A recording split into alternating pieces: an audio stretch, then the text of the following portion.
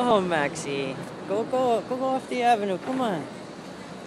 Come on, sweetie. Get off of the avenue. Come on. Yeah. Go home, honey. Go home where it's just water and food. And stay out of the street. Oh.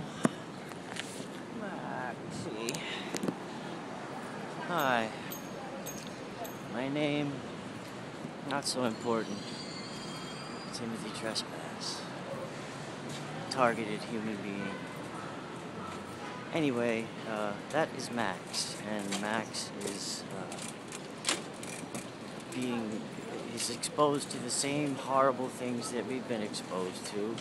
Murder by unnatural application of natural causes, using insects and arachnids and other tiny microscopic creatures that attack the human, live in the skin, shit, the feces in the body. They come out, they go back, they lay eggs, they gotta complete their life cycle in your body. And if you have a million nests in you, it's gonna kill you, poison you, like me. And like Lyme disease, this seems to be systemic, and I have it in every cell in my body.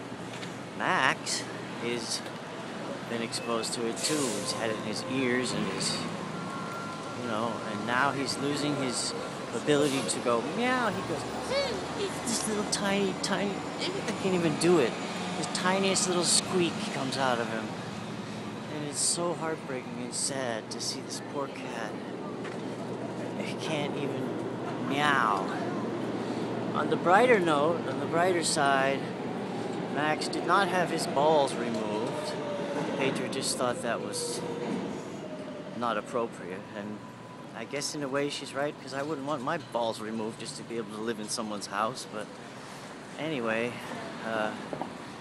he's wanted to go and have some territory and go around the neighborhood and pee and make his little mark and find a girl cat and have some kittens and fight with the other cats, and that's what he's doing.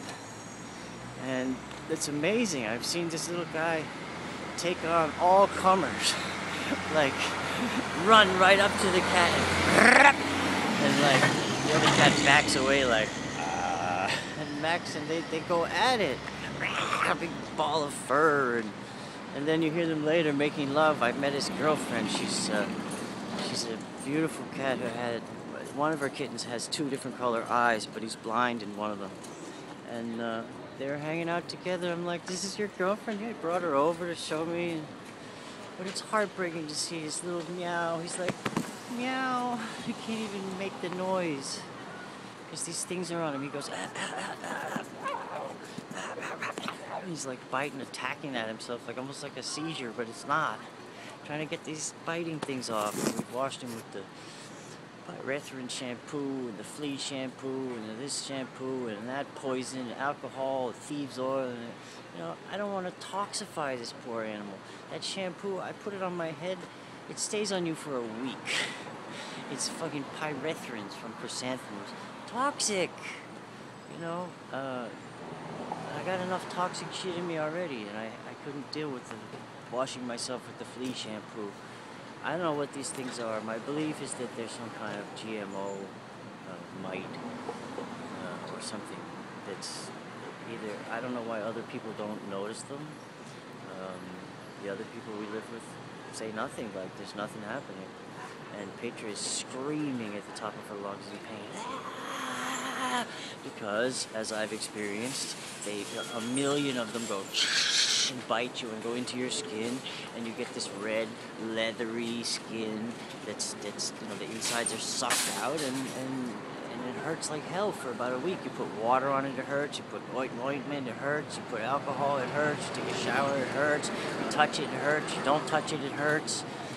I was in so much pain. They dumped like a vial of these things on my chest once, and I woke up with this, and I was delirious from pain. I had a fever, and because not only do they bite you and hurt you, but they have some kind of disease in them, and that goes into you and builds up and builds up and builds up, and you seroconvert. It creates all these cysts and polyps inside of you and necrosis. This is a murder weapon. using creatures to kill people. You know, so it takes a few years. Big deal. The actuarial tables and the insurance companies say it's okay. So that's what they're doing. And here I am. Not quite dead yet, for the grace of God. I don't know why, what I'm supposed to be doing, maybe just by being. I don't know. But I pray, I hope, I try, I wish.